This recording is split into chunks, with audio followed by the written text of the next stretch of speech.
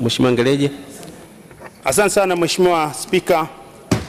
Naungana na wenzangu kupongeza sana wewe Mheshimiwa Spika kwa namna ambavyo umesimamia zoezi la maandalizi ya sheria hii ambayo tuna marekebisho ya sheria tunakwenda kuyafanya. Kwa mwongozo wako Mheshimiwa Spika ndio kilichowezesha kwa kamati kafanikisha kuhusisha taasisi kwa maana ya wadau 21, lakini watu binafsi zaidi ya 400 na kwa usahihi kabisa 410. Lakini pia Mheshimiwa Spika, wewe umeturuhusu kwa utaratibu wa kanuni za bunge sisi wabunge wengine kushiriki kwenye kamati ya katiba na sheria kwenye maandalizi ya sheria ya marekebisho haya ya sheria hii ya vyama vya siasa. Lakini pia Mheshimiwa Spika, naipongeza serikali kwa kuandaa marekebisho haya, lakini pia kwa namna ambavyo walikubali kushirikiana na kamati ya katiba na sheria pamoja na wadau wengine walioshiriki katika maboresho ya sheria hii. Pongezi maalum kwa kamati ya bunge ya katiba na sheria inaongozwa na Mheshimiwa Mchengerwa kufanya kazi kubwa na wajumbe. Lakini pia Mheshimiwa Spika, niwapongeze sana wadau wote nje ya bunge hili waliotenga muda wao kuja kutoa ushauri katika hili. Mheshimiwa Spika, tunatunga sheria na kama ambavyo wenzangu wamesema, sheria huwa tungwi tu, lazima kuwe na jambo ambalo linatakiwa kurekebishwa. Na haya yamesemwa sana wenzangu na mimi sitapenda kurudia, lakini ukweli kabisa ambao nataka kusisitiza ni kwamba baada ya mashauriano makubwa yaliyofanyika kuanzia kwa wadau hadi kwenye kamati na hapa tulipo sasa, sina wasiwasi wala mashaka yote kusema kwamba marekebisho hayo tulionao sasa ni bora zaidi kuliko ilivyokuwa mwanzo tulivyoanza kupokea mswada wa marekebisho haya. Na ndio maana tunafanya rejea vifungu vichache tu ili kukubaliana na marekebisho yaliyofanywa ili hatimaye marekebisho haya yawe sheria na yakatekelezwe. Mheshimiwa Spika, tumesikia na tumeshauriana, lakini wapo watu wana mashaka na kifungu cha 3(5)c kinachompa mamlaka msajili wa vyama kufuatilia chaguzi za ndani. Na wapo wanaotia mashaka kwamba kwa nini msajili huyo anapewa mamlaka ya kwenda kuingilia mambo ya ndani. Lakini Mheshimiwa Sixtus Mapunda asubuhi na wengine wametukumbusha, sisi sote tuko katika taifa letu, tunafahamu kinachoendelea. Hatuko tofauti na yanayofanyika katika uendeshaji wa vyama vyetu. Si jambo la siri, ni jambo la wazi. Migogoro imekuwepo katika chaguzi za ndani na mara kadhaa watu wameshapelekana mahakamani. Sasa tunajenga platform na fursa ya kulishughulikia jambo hilo kabla halijafikia huko mahakamani, kwa sababu huko tunapokwenda pia kunatumika rasilimali za taifa, na ndio msingi tunaotaka kufanya hapa, kuimarisha ile eneo ili kupunguza huo uwezekano wa kuwa na migogoro katika chaguzi za ndani. Mheshimiwa Spika, kifungu cha 3(5)g elimu ya uraia kimelalamikiwa sana, lakini kimsingi serikali imefafanua na kamati imesema, ukisoma maelezo yaliyotolewa na serikali kuhusu lengo la kwa nini msajili anapewa mamlaka haya ya kuratibu hiyo elimu ya uraia inaweza kutolewa na taasisi za ndani na nje ya nchi, unaona kabisa kwamba nia ni njema na hatuhitaji kuwa na mashaka. Kwa mfano, Mheshimiwa Spika, wamesema lengo lake moja ni kudumisha umoja wa kitaifa. Tunataka kuona kabisa kwamba hii elimu inayokwenda kutolewa haiendi kuparaganisha taifa.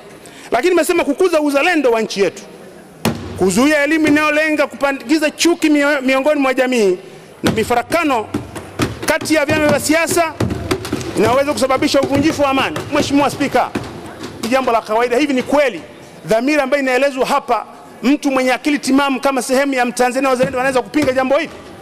Hiyo ni fursa yetu kushauriana, lakini kwa hakika jambo hili halijakaa vibaya sana. Na hiki Mheshimiwa Spika kinanipelekea nizingatia alichokuwa nifuatilie kwa karibu alichokuwa anasema rafiki yangu Mheshimiwa Zito Kabwe hapa. Ametukumbusha na akafanya rejea ya mtu aliyeangamiza maisha ya wananchi duniani, maisha ya wanadamu duniani, Hitler. Mheshimiwa Spika, alichokuwa anakizungumza Mheshimiwa Zito, na nafahamu mazingira aliyokuwa nayo, samahani sana, najua Mheshimiwa Zito ameingia lakini akatajwa orodha nafasi yake kama imefika kuchangia. Alikuwa hajasoma marekebisho ya serikali yaliyoletwa hapa. Ukisoma ukurasa wa 5 ile ibara ara ndio ile rekebisha kifungu ambacho kuna kuzungumzia Mheshimiwa Zito, ukupata nafasi ya kufuatilia, lakini yalizingatiwa na tukasema mwongozo wa katiba ndio tuongoze katika kufikia maamuzi yanaweza kufanywa na msajili na hata maamuzi mengine yanaweza kuzingatia. Lakini pia nataka niwakumbushe Watanzania wanaofuatilia, nafahamu bunge haliko live, lakini teknolojia inaturuhusu watu wataingia YouTube watafuatilia mijadala haya hii. Mheshimiwa Spika, wananchi wafuatilie sana, tusiendeshwe na intensity ya sauti inayopazwa hapa, isipokuwa tuzingatie maudhui na ukweli na uhalisia wa michango inayotolewa. Dadangu Mheshimiwa Esther Baya asubuhi ulisema, lakini nataka nikurejeshe kwenye ukurasa wa 6 wa taarifa, jambo ambalo ulikuwa unalalamikia sana, kwamba kwa nini msajili anapewa mamlaka haya. Mheshimiwa Esther, katika paragrafu ya 2 ulichokuwa unakilalamikia kimesema, kimetolewa ufafanuzi pale. Wewe umepinga jambo hilo, lakini unasema kama mamlaka haya ingepewa tume ya uchaguzi sisi tungeunga mkono. Sasa inawezekana jambo hapa ni tofauti na mitazamo kuhusu msajili wa vyama vya siasa, lakini sio mantiki na umuhimu wa kifungu ambacho tunakizungumza hapa. Mheshimiwa Spika, kifungu cha 5A ni ile kuhusu taarifa ya siku 30 kabla ya ile zoezi la elimu ya uraia kutolewa. Ni jambo la msingi tu, ni jambo zuri. Lakini pia limelalamikiwa kwamba endapo atakataa msajili kutoa hicho kibali, yeye atafanya nini? Atatoa sababu au anafanyaje? Lakini jambo hili Mheshimiwa, kwenye mswada limesemwa, ukienda kwenye mswada wetu ukurasa wa 6 kipo kifungu cha 5A, kifungu dogo cha 2 kinasema msajili lazima atoe sababu kwa nini anapinga kutoa kibali hicho. Sasa kwa nini tuendelee kupishana katika hili? Mheshimiwa Spika, maana yake nini? Kama msajili wa vyama anapewa masharti ya kutoa sababu, maana yake ni kwamba yeyote atakayeathirika na hicho kifungu anaweza kwenda mahakamani kupinga sababu ambazo zimetolewa na msajili. Mheshimiwa Spika, 5B, mamlaka ya 6A5, umuhimu wa mwenge na mapinduzi ya Zanzibar. Ili limezungumzwa, lakini mimi nataka ninukuu maneno yaliyosemwa mwaka 1961 na ambayo yamekuwa yakisema kila wakati mwenge wa uhuru unapandishwa kwenye mlima wa Kilimanjaro, na ninanukuu. Na walisema Mwalimu Nyerere pamoja na wasisi wengine, na amekuwa akirudiwa, anasema sisi tunataka kuwasha mwenge na kuweka juu ya mlima Kilimanjaro, umlike nje ya mipaka yetu, ili pale palipo na mashaka ulete matumaini, pale palipo na dharau ulete heshima, na pale palipo na uonevu ulete haki. Mheshimiwa Spika, ninaamini sisi wote ni waumini hapa, ama Mkristo ama Muislamu. Inawezekana ukawe huwa na imani. Kule kwenye Qurani na misahafu na Biblia maandiko ni yale yale, lakini tunakumbushwa ni kanuni ya maisha kwamba mambo mema tunakumbushana kila siku. Wanaoshauri kwamba jambo hili lingebaki kwenye maabara ama likabaki kwenye makumbusho hawaelewi kwamba changamoto za wananchi walizonazo hazijengi mazingira ya wao kujikumbusha na kuelewa kilichofanyika miaka 60, 40, 70 iliyopita. Na ndio maana tunasema mwenge uzidi kukumbusha Watanzania.